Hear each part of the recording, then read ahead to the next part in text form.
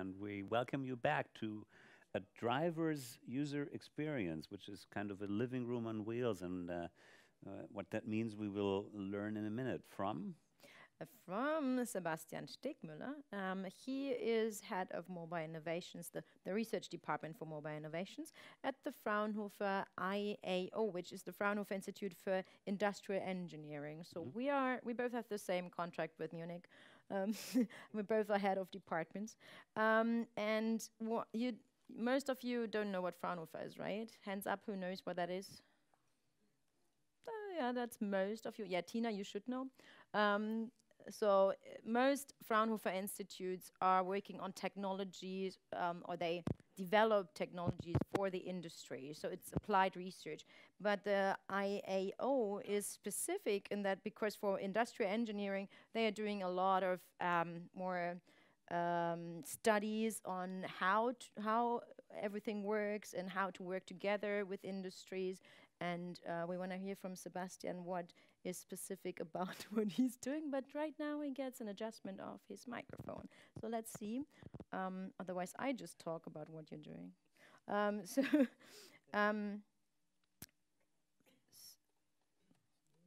Well, we'll see. As we will talk about the driver's UX, the Fraunhofer IAO is working with a lot of companies in the automotive industry. And now your mic is on, right? I think it should be on. Or maybe Phoenix has to jump He up. has to jump up to the... It's the same guy. He's not digital. He's not digital. Now. Okay. Yeah, now it works. So, yeah, what we are doing is mainly innovation and technology management. And I'm head of a special research team, especially on the topic of the future of the automotive industry. So what we are doing is research on very, very early steps of the innovation process when it comes to radical innovations for automotive players. So everything started 10 years ago with Tesla, because before doing innovation topics in the automotive industry was more or less very boring, because we had these super players, the OEMs, the established players, the tier one companies, and they more or less knew exactly how to build a car and what will be next on the plan. And then there came Tesla on the market, and they showed that it is possible that also companies from outside the established industry can build cars and can bring in new technologies and new innovations. And during that time, we started with our research team to think about possible innovations outside of the automotive industry and how they might influence the automotive industry. And during the last 10 years, there had been also some other very interesting new technologies like connected cars, shared mobility, autonomous driving, and so on. And all these different trends come together right now. And the automotive industry does have more or less the challenge to understand at these very early steps which might be an interesting project to do and which might be not that interesting because another company can do it better as they can do. And so I think in future, the main challenge for the automotive industry and those players would be also to partner more with other industries. And I think this is very interesting when it comes to media, because I think there will be in future service providers and media providers might work together with companies of the automotive industry to establish something like a total new mobility experience. Think about autonomous driving and what you do in the car. This is more or less the topic what we do our research about right now in those days. In that environment of Fraunhofer, I would call you guys the geeks and not the nerds, because you talk much more with the industry. You're not totally non-emotional responding dudes. You're not in your small room and work on the algorithm. You work with the customers directly. You understand what they need. Yes, and also with our customers. So we work very close together with the companies, but on the other hand, also with consumers. Because if you think about this new mobility experience, this is something not that technology driven anymore, but more, let's say, solution driven or service driven. And of course, to offer a right solution for a consumer, it's very important to understand what kind of technology or services or applications will provide an additional value for the consumer. And what we see right now in our work is that most of those companies, those established companies, think about new technologies, and they do have ideas and perfect innovation processes. But quite often, it's not easy for them to understand what is really interesting for their consumer, because they had been used to build cars, and they know everything about cars, but they don't know anything about, for example, media or entertainment. And this is a new challenge for them, and we try to help those guys on the one hand side by doing studies, but on the other hand also by doing research about new innovation processes and new lean innovation methods. Mm-hmm. Sitting next to Kathleen is a native of Washington, D.C. He's a serial entrepreneur in a variety of industries: security, finance, IT, and has a background in engineering and computer science and business. So there's a lot of interdisciplinary know-how combined in one person, who is today working at Ambition, Mercedes-Benz Innovation Lab in Berlin. What are you guys doing there at Ambition? Well, it's our job to come up with the software factory that goes alongside the car factory for Daimler.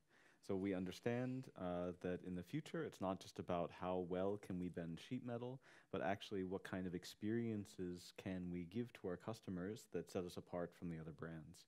And in order to do that, we have come to understand that it's not possible just to outsource this to tier ones and to partners, but we need to bring a certain amount of understanding in-house.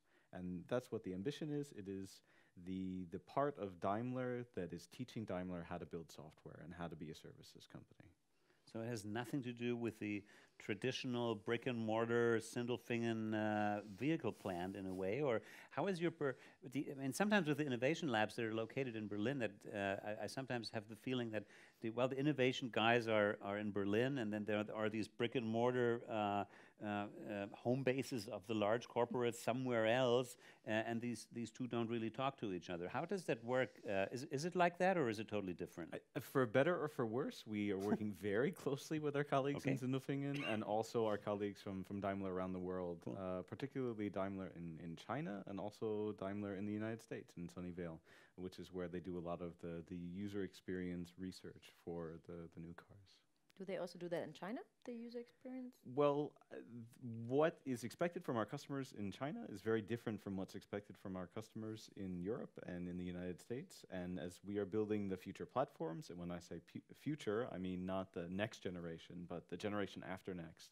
And so we have to understand not just, okay, what do people want today, but what could they potentially want tomorrow, and what kind of technologies, what kind of hardware, what kind of concepts do we need to build into the car so that when in 2022, 2025, 2030, our cars are being driven, that they're still able to fulfill all of these customer expectations. When we're talking about generations of cars and generations of technologies, we're talking about generation of cars, which probably takes many, many more years to develop a car until it's rolling off out of a plant somewhere. When I'm thinking about IT and tech innovation and how often we get new cell phones and everything, how does that match? How do you really integrate technology and all of these things into something that takes so long in a planning and regulation and whatever phase as a car? In general, it takes about 5 years from the point when a new car is going to be conceptualized to when it actually starts getting manufactured. And that means that in general, the hardware, the software, all the things are frozen at some point years in advance of it ever getting to the showroom floor. And to give you an idea, the first iPhone came out in 2001, and now we're almost in 2020, so 19 years later. And we're at the iPhone X, S, R, whatever, 14 generations of iPhone later. And if you look at this sort of 5-year tact, that means there's been approximately 3 generations of cars in the same amount of time. And also when you buy a cell phone, most people don't hold on to their cell phone for more than a couple of years at most. And then you buy a new one, and what do? You get a much faster experience, much more memory, bigger screen, cooler sensors, things like that. But the same isn't necessarily true of cars.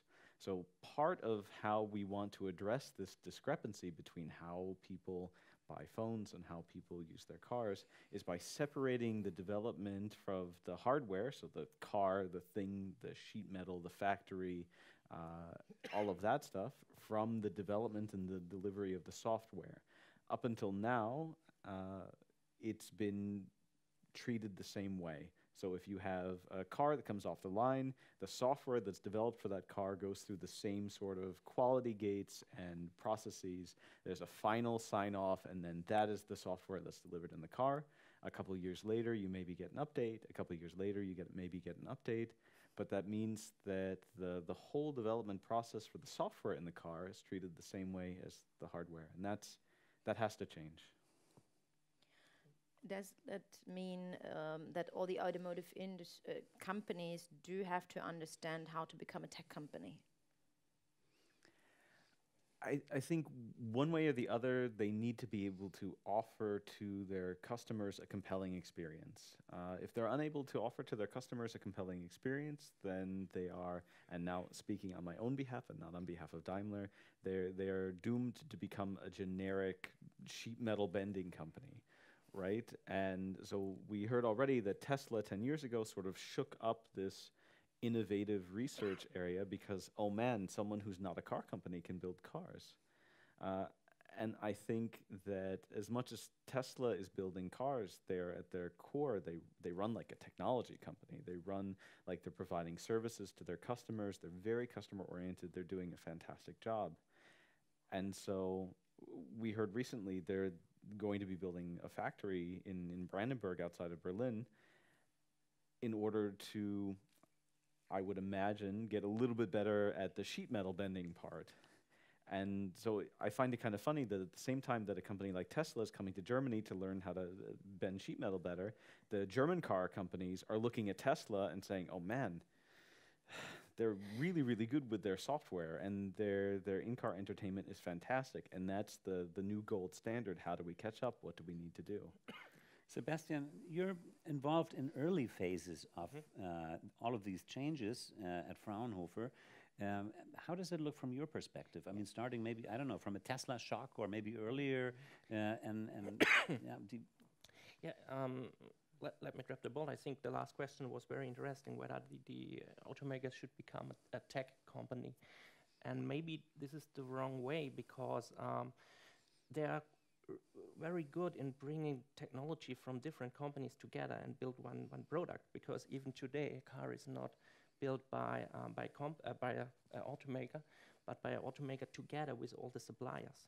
And this is also a fact why Tesla goes to Germany, because even today many of their suppliers are out of Germany.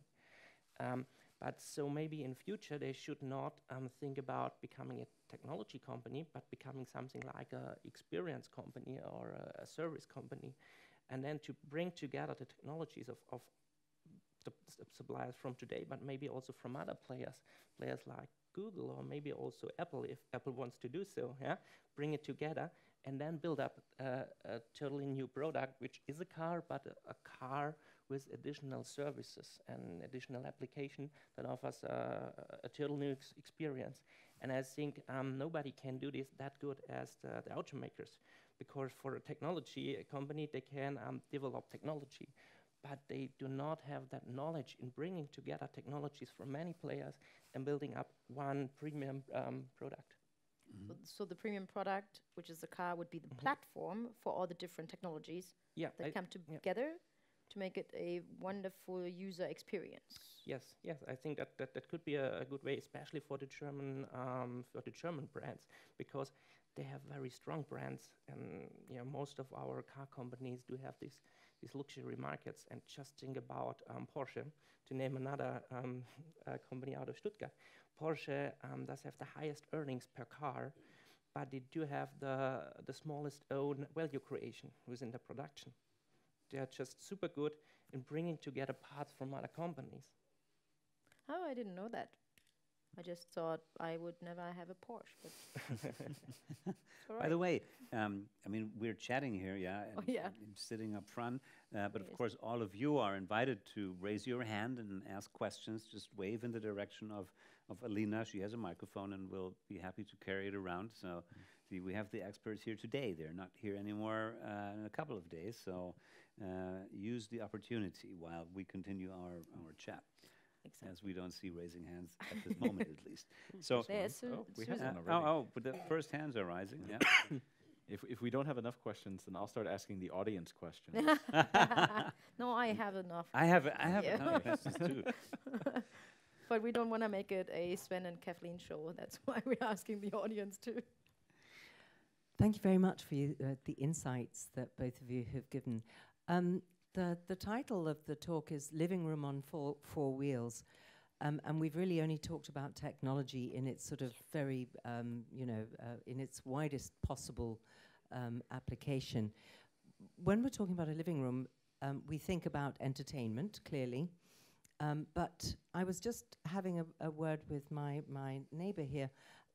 Do you think that people will want immersive entertainment in this living room on four wheels? Or will they want a completely different entertainment experience to that which we've had elsewhere or in the past or thus far? And if so, what role does audio take? Because audio has always been important in cars through the radio, and now obviously if people want to look at the scenery, what is there going to be designed? Is that part of what you're doing? Is that part of the experience that you're wanting to give to drivers of drivingers of the future? Because they won't be driving, clearly. Drivingers? Well, yeah, they're not passengers, really, they're sort of... They're just sort Cool. of there along They're for the there, ride. yes. And That's a cool word. nominally in... I coined it, Kathleen. Okay, we quote you later on. So first of all, fantastic question, and I think the short answer to the first part of your question is yes. So people will want immersive experiences. They will want the same experiences. They will want completely new ones. People will want everything, and depending on where you are in the world, there are different things that people will want, and we have to plan to be able to provide all of that. When it comes to audio, I think it's interesting that for a lot of people, their car stereo system is the nicest audio system they have, and they go to their car to sit and listen to some of their favorite albums. When we think about the topic living room and four wheels, it brings in these topics like autonomous driving automatically, autonomous driving. Where there's someone maybe at the wheel or not really, and then that starts to open up new possibilities in terms of seating arrangements, in terms of displays of information, audio, visual. We do a lot with speech at Ambition, and also other forms of entertainment. So you mentioned when people are looking out the window. What happens when people look into a different world? So when they're wearing VR goggles. I think yesterday we had this topic, what happens when the family is traveling together and they don't want to look at each other anymore? You know, can they do that? Can they take themselves completely out of the environment that they're in and go somewhere else? But at the same time, maybe they want to bring more people into the car with telepresence technologies and having business calls while they're going along the highway. I think it's very difficult to say concretely what people will want in the future.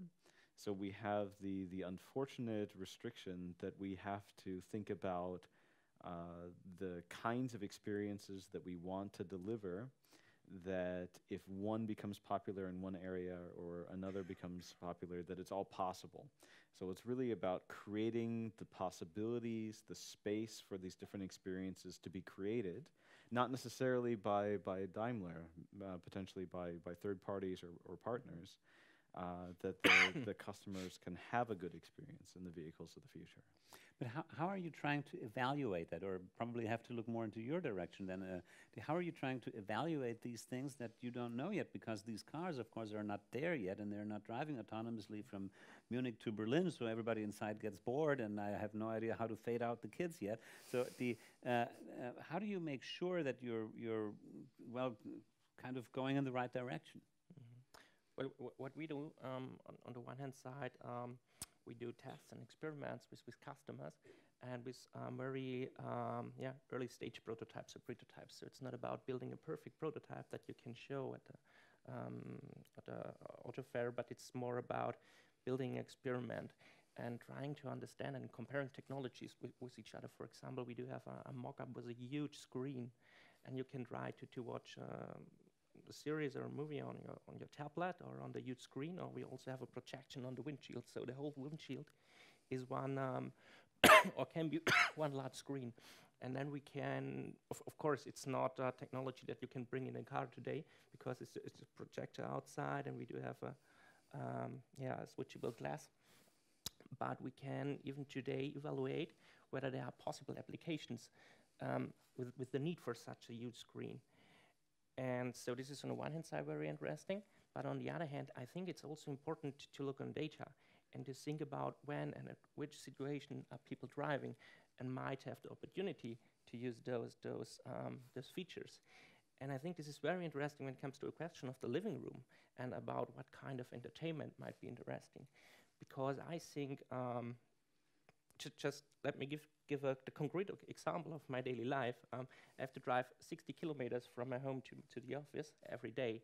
So this is one day at morning, and another, 1 hour at morning and another hour at evening. So 2 hours every day I spend in my car. So sometimes it's driving time, sometimes it's driving pleasure. But if I'm being in the car, of course, the car is something like a driving room. But in future, if the car would be autonomous, it would be a living room. But the time would not be the same time that I use today for consuming entertainment when I'm at home. Because, of course, I'm driving at morning to the office, and I don't think I would like to consume the same kind of media at morning going to the office, and I would like to consume an afternoon or the evening. And so I think there will be a need for new formats and for new kind of media, for new kind of entertainment. So all of a sudden, car manufacturers have to deal with content and content providing and provisioning, so you're becoming having a new role as well. So Daimler is not only a new media company because you're doing, I don't know, e-learning or what, but because you have to purchase contents of different variations. Absolutely. When you have created this living room on 4 wheels and you're bringing customers into it, they have to experience something other than looking out the window, which is a completely legitimate thing to do as a passenger in a car. But it's also completely legitimate to have a conference call, to watch a video. And I think that's also partially the answer to your question, is that we can't know for sure what people will be doing in cars in the future. But that doesn't mean that we're hopeless and just whatever happens, happens. We have to plan for the unplannable, meaning we need to be able, so the word that gets abused a lot is agile. We have to be agile, we have to be flexible, we have to be able to quickly react to a market trend or a demand and be able to express that not in a cycle of 5 years, not even in a cycle of 5 months, but maybe 5 weeks or 5 days, and be able to bring those experiences to the car. What I think what is interesting is just think about platforms. Just think about, we had the example of the iPhone, which is a very old one. Of course, the iPhone is interesting because of, or a smartphone is interesting because of the applications and all those apps. And of course, also Samsung and Apple are producing own apps, but there are also other people outside. And this is more or less what is interesting about that platform, that others can bring in their content more or less. And just think about Amazon. Amazon is also a platform, but they don't produce books on their own or pullovers or whatever you can buy there. But they offer a platform where other people can bring in their content more or less.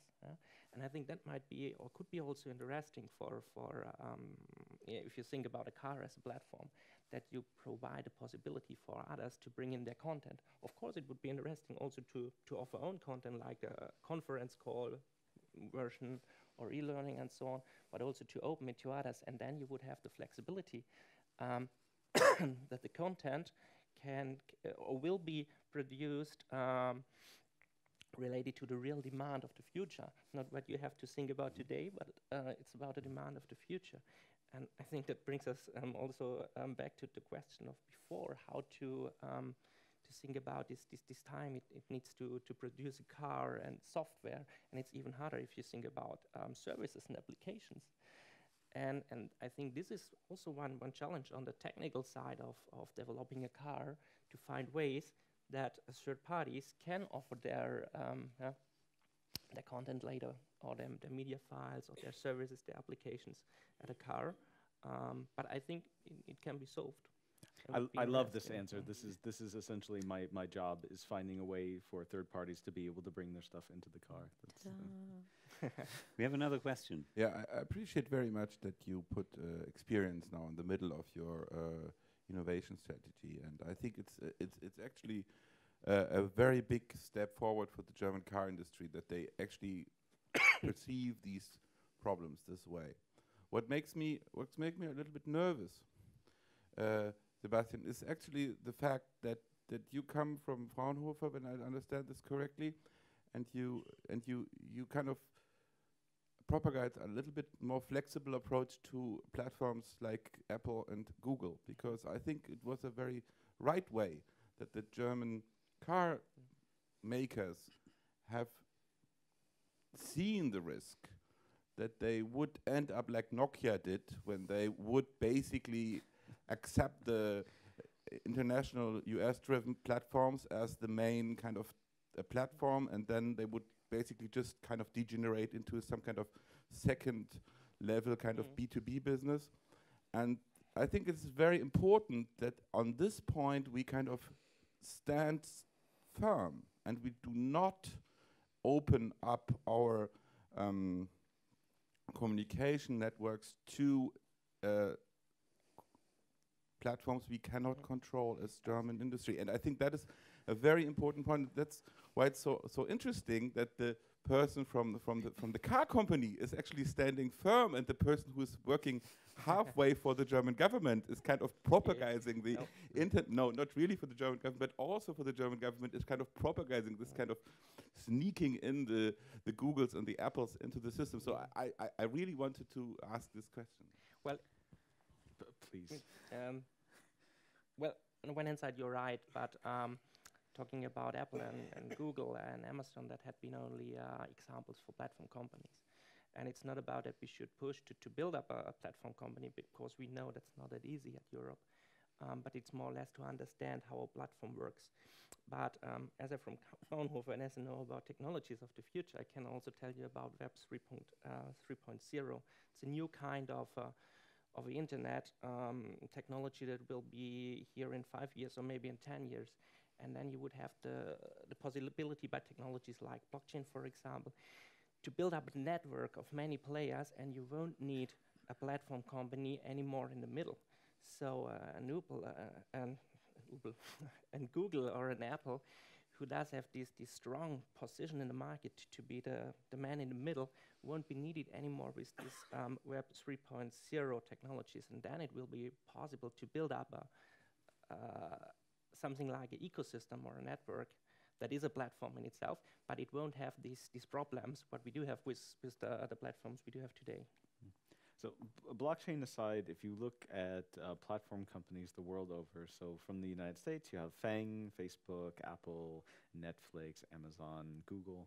If you look in China, you have BAT, so Baidu, Alibaba, Tencent, and these companies aren't going away.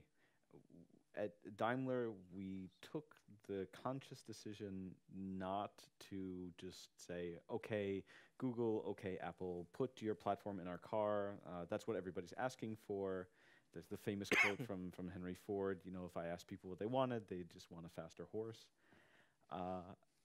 Because we saw what happened with Nokia, quite honestly. And I'm in a team of 3 system architects, and one of them was working for Nokia at that time, and it left really this feeling of damage, actually, in this whole industry. Man, what happened to Nokia? How did that happen to them? They were like this big, strong company.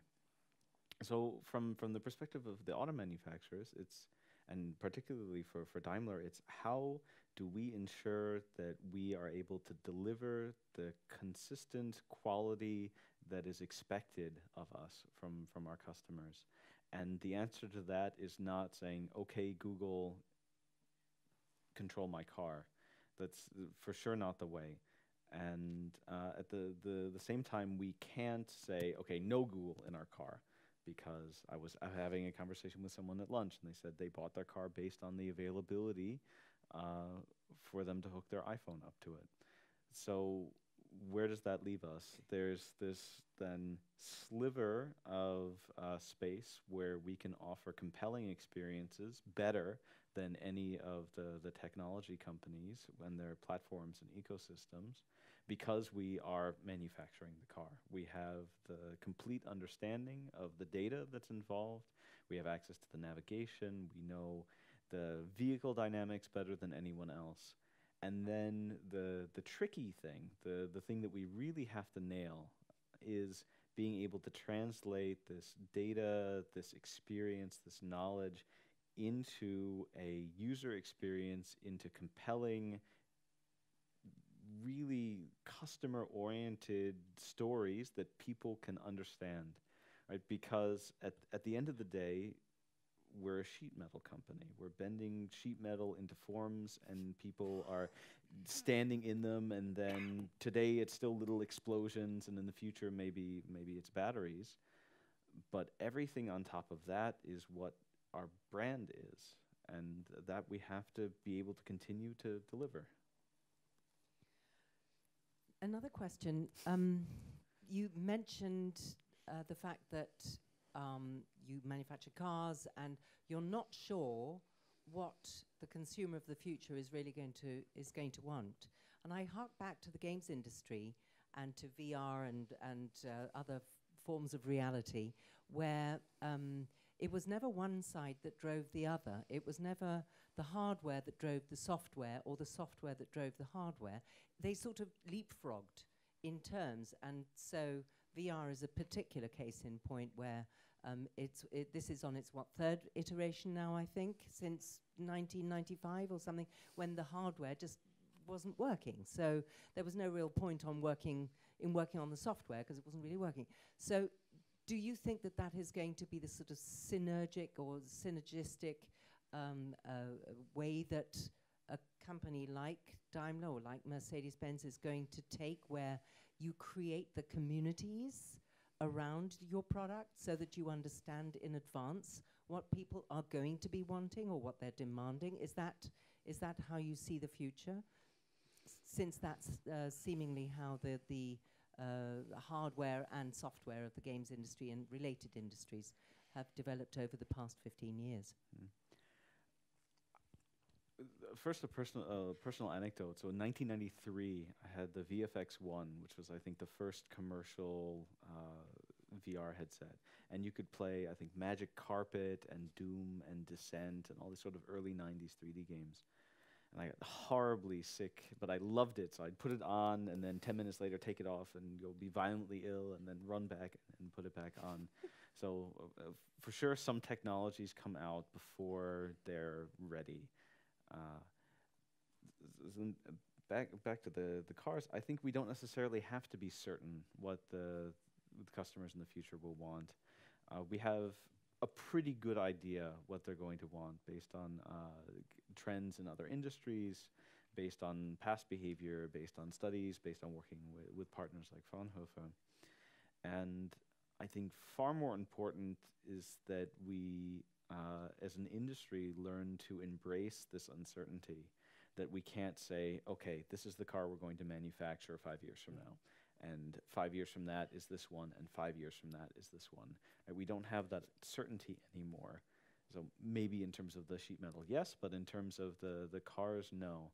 So we look just in the automotive industry, just in the last 5 years, we look at the sort of mega trends, like the new mobility and car sharing, and how fleet management has changed, and even financial instruments, how people purchase cars. Do people purchase cars anymore? All of this is now radically different in 2019 than it was even in 2015. And there's a little bit of my role, which is this technologist role, which is, okay, what will the future be? But the architect role is more, okay, it doesn't matter what the future is. The answer is always yes. So can we do this? Yes. Can we do this? Yes. And then it's a question of how quickly can we do this? What processes do we need to change internally to be able to say yes, and not yes in 6 years, but yes in 6 months? And that's really the challenge, is being able to quickly react to these sort of micro trends and be able to ride the wave up rather than after it's already crashed, than trying to get in on it. Sebastian, based on what Jeff just said, we're probably going to see a gradual move from where we are now to having a completely autonomous driving car with all of its possibilities of a new kind of living room. In these gradual fragments, what are we going to see first? I mean, we already have cars that keep their distance and stay in the lane, and that give us certain possibilities that maybe we didn't have and we still should not use, or it's probably still forbidden, I don't know. But I use these features to check my phone more often. So where will that lead us in the future, to a completely autonomous car? Are you already experimenting with things like that? Yes, we do, but I think it's important, if you're talking about autonomous cars, to understand that there are two directions, more or less. There is the evolutionary way, what we see in the automotive industry, so that our cars are more and more automated, and even today they can drive automated on the highway, and you can do other things. For example, listening to audio and on new kinds of audio formats or media. And then there, on the other hand, there is the radical way of RoboCab, something like Google thought about. So small cars, maybe large cars driving through cities. They are not any more owned by a person, but totally without a steering wheel. And of course, this is a different future. And for us, it's very interesting. We had done last year a survey on the topic of how might a RoboCab look like in the future. We asked people at USA, Germany, and China. And for us, it was interesting when we talked with experts from the automotive industry, but also from public transport. And they have a totally different imagination how that car might look like. For me, it was interesting when I talked with those guys from public transport. They are talking about, I don't know the English word, I'm sorry, but in Germany they are talking about something like a Gefäß. So Gefäß is just a small room, and you could put in maybe 2 people or 10 people or 5 people. This is important for those guys from public transport. For an automotive company, of course, they would never call their car a Gefäß, because it's about emotions, and it's about a brand. So it's even there, it's very important about what kind of cars do you think. And if you think about those transport solutions for cities, I don't think they will be much emotional, and I don't think they will offer much entertainment, because otherwise you could also do this today with a bus. A bus is, whether it is driving autonomous or whether there is sitting a bus driver, it's not for you, it doesn't change anything. But I think if you think about the evolutionary way of cars, of traditional privately owned cars, then it's more interesting that they will become something like a living place. And going back to the example of commuting, I think it's quite a huge market to think about commuters. And even with today's technologies, with the cars of today, you can offer new kinds of media. The example with audio media. Today that's just a radio and maybe some podcasts. But if I just would have the option to select what I like to hear, or the car asked me every morning, hello Sebastian, you're on your way to the office, may you hear a new, I don't know, podcast from whoever, I think then I would use it. Today I have to take out my smartphone and select a new file. But to make this more convenient, this could be a first step to a new experience, to new mobility experience. So you're actually thinking much more radical about these changes and experimenting with much more radical approaches. And by the way, how does the car recognize that you are you? I mean, what if I take your car and it talks to me and plays me your music and I don't like it? Well, it depends. There are a couple of technologies. Well, today you just use the key. It's just the key, and more or less, if I give my key to you, then you will hear my music. But maybe that in future also, if you think about autonomous driving, of course, it's and car sharing and things like that. Car sharing, yeah. Then it's very important that the car also recognizes if you still look on on the street, or if you are sleeping, for example. And so there will be some sensors who, maybe a camera who sees who is sitting in, but you can also, if you have real knowledge about your driver, if you gather data about its driving behavior, then of course maybe you can also use that data to understand who is in the car. And I think then it will be very interesting if the car does have the possibility to predict what you want. So in which mood you are, which kind of music you would like to hear. Because even today, I really want to hear different music at morning or at afternoon when I'm driving home from my office, or at during weekend, or at evening if I go to a party. Every time I want to hear other kind of music. And sometimes I'm driving my car more relaxed. And other times I'm driving it more sporty. And if the car would have the ability to understand how I would like to have my setup, I think then you can provide such a superior experience. But, this in the end is a question about technologies and to understand which technology might be the best one. As I told you, we are only doing our research in the first steps. So we think about those innovations, about those applications. Maybe we can find our colleagues who are doing the research on technologies. But afterwards, it's about the guys from the automotive industry to realize those functions. Mm-hmm. We always say at Fraunhofer, you know things, or you have seen things that might be on the market in 5 years. And you mentioned a timeline, it could be 2022 or 2025, whatever. Like, you could already see what is coming next in the cars. We're already using voice recognition. Mm-hmm. Yesterday we went to the speaker's dinner and Sven told his car to find the hotel. He just said it as a just normal sentence and it found the hotel address. So and it tells the navigation system to shut up if I say shut up instead of turn navigation system off or something like that. So, yeah. As long as the stuff doesn't say to you shut up. that never works, no. Yeah. You would still say that. So now coming back to serious the question. Now it already says has voice recognition. What's the next steps? Is there the cameras are already working, or they're already in the pipeline? They're for sure already in the pipeline, starting I think 2020 or 2021. I don't remember which year. In North America, in order to get a 5-star safety rating, you need to have some way of understanding if the driver is paying attention to the road. And so it would be cameras that are that see my eyes, that basically do eye tracking and see if my eyes fall asleep, if I'm falling asleep.